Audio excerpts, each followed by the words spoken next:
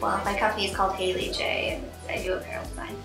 I graduated Iowa State in 2009, and since then I started doing it on my own, on the side, out of my house. The method I kind of use is I have a bust form, and I drape on the bust form with muslin, kind of my own pattern pieces, take them off, true them with a measuring tape and rulers and everything, and then I cut out my fabric, and that's a lot of stuff. I get inspired by history.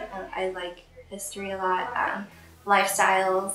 Not a big architectural person, but a lot of history stuff inspires me, such as like the 1940s, 1950s, white people dressed the way they did during those eras. I would like to open my own boutique and sell my own stuff out of it. I mean, it doesn't have to be anything grand scale, because I'm not looking for something like that, but somewhere in the East Village, I like this area. I'm Haley Barr, and I'm a raw artist.